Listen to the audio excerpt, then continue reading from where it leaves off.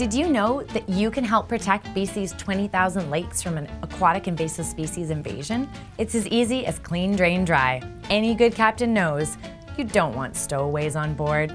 They can seem harmless, but once you get them to a second location, they can definitely stir up some trouble.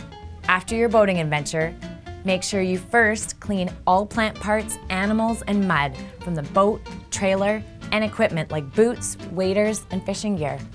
Then, drain all items onto land that can hold water, like buckets, wells, bilge, and ballast. Finally, dry all items completely before launching into another body of water. Everyone knows the fun is had out on the water, but it's what you do on dry land that keeps that fun intact. Do your part to help protect BC's precious aquatic ecosystems, recreation opportunities, and boating industry. Check these common hiding spots for invasive species: prop, anchor, bait bucket, dock lines, hull, rollers, trailer, bunks, axle, live wells, bilge, motor, and don't forget to mop your poop deck.